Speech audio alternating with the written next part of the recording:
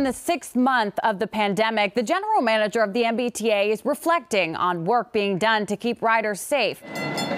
Ridership numbers overall are still substantially down compared to last year at this time, but slowly returning to normal. The biggest increases have been seen on some bus lines.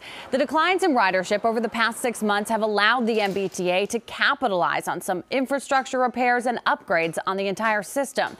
Meanwhile, as crews continue to work on regular cleaning and disinfecting of all equipment, General Manager Steve Poftak says there has been little evidence of any coronavirus superspreader events related to public transportation worldwide. But I think a big component of keeping the system safe has been the widespread use of face coverings, as well as the work we've done to make sure that the vehicles are cleaned on a regular basis. Now, what will continue to be a big topic for the T is a budget deficit. The agency projecting that to be up to $577 million by fiscal year 2022.